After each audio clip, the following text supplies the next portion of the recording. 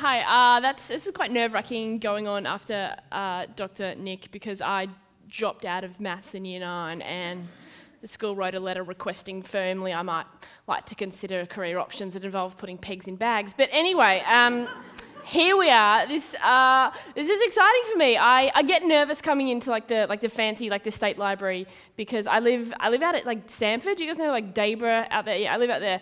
And out there I am actually as Paul said, I'm the sexiest girl out there. I don't like to leave Sanford because out there I'm a 10, right?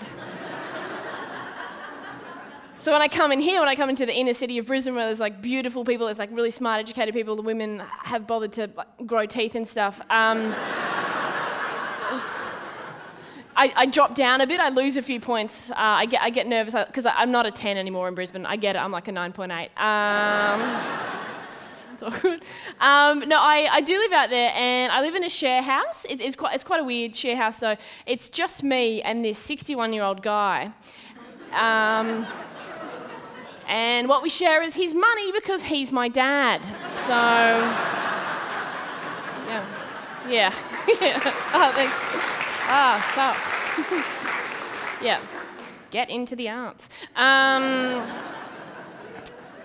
I do. I'm an only child as well. I'm also an only child. And if you're an only child, you will know this. You know how much it sucks to be an only child. It sucks really hard. It sucks especially hard as an only child when you work out that you're still not the favourite. That's quite stressful. It's not working. It's going to need to be turned up. But I do with my dad, and my parents are divorced, and my dad has just started online dating, right? But my dad doesn't call it online dating. He calls it using the Google machine to locate lady friends. And his online dating name is it's quite good though. I think it's actually quite good for him. It's Moonlight Walks for Two. It's a few laughs. Some ladies here might know my dad. It's worse at RSLs.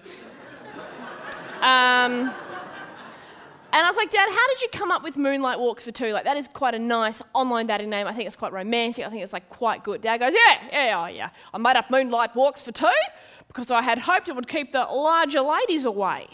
I'm like, what? Yeah, we all know how much they bloody hate walking, so... That's not a reason. But... I sort of told you guys half the story there. I said my dad's online dating, but my dad is not the only person in the family who is online dating. I'm also online dating. Surprise! Not you, Cardigan. Yeah, I know. It's a really supportive laughter, thanks. It's a bit of a sad world, I think, where all this struggles to get a boyfriend. It's 9.8 out of 10. But I do online date, and if you've ever done it, it's quite addictive. If you've ever been involved, you get sucked into that world really quickly. And what you do is you go home from work and you check your messages and you spend all your time trying to fill in all those boxes on the profile, right? All the little things. One of the hardest boxes to fill in is the box that says hobbies and interests, right? Because I don't have any hobbies or interests at all. You know what I actually do when I get home from work? I get in the bath, I eat a brownie, and I cry. That's what I do. I don't know how to make that a hobby or interest. Swimming and cookery. Splash.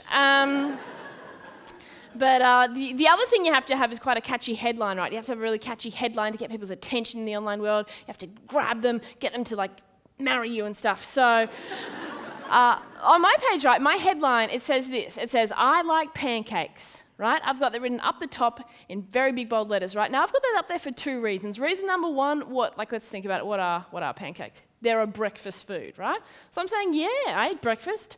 I'm not always at my own house, neither. Subtle message there. Thinkers will be rewarded. And the second reason, this is where I think we might get a bit iffy, Brisbane, is the second reason is because pancakes contain a substance called gluten, and I'm not that keen on gluten-free people asking me out. All right, not a walkout, we've got away with it. Okay, all right. Now, I know there's a few gluten-free people here, so I'm not trying to offend you, but I'm just saying I just remember a very pleasant time back in the 90s before any of you were born, and you used to be able to have a proper office morning tea. Do you guys remember? Remember before gluten-free people sort of ruined everything? Like, if you're here and you're gluten-free, I'm not mad at you. I don't hate you. I'm sure you're very cool. You're at TED. You're fine. You're great. You're not at home. Eating mung beans. But thumbs up. But in the old days, right, you used to be able to have a proper office morning tea. Now, an office morning tea is my favourite thing in the entire world, right? You could go down to meeting room 6 because someone had had a baby. Well done, Tina. Another one. Excellent, right, ripper. We all go down. 11:15, you get the email, all at staff. Yes, right? Go down to the meeting room 6, and in the old days, there would be a selection of goods, right? There would be Tim Tams, there would be cakes, there would be pancakes, sometimes there would be biscuits, there would be everything, right? Nowadays, thanks to gluten-free people, you go down to meeting room 6, you open the door, the only thing that's in there is a fruit platter, and someone says, sorry guys, we're just going to have a fruit platter today because Gary's gluten-free. Piss off, Gary.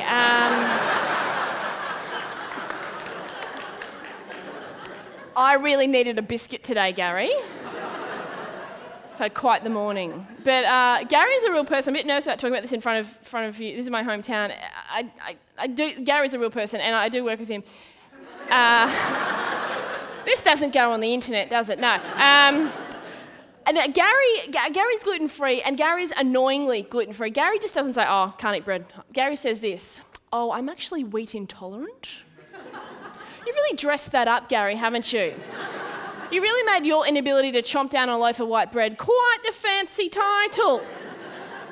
Gary's quite annoying, but Gary is, I've realised Gary's probably going to see this. That's what's happening now. But no, he has to fancy it up. He always has to fancy it up. And I feel like fancying up my response to Gary. He's like, oh, I'm wheat intolerant. I'm like, that's interesting, Gary, because I'm dickhead intolerant. So I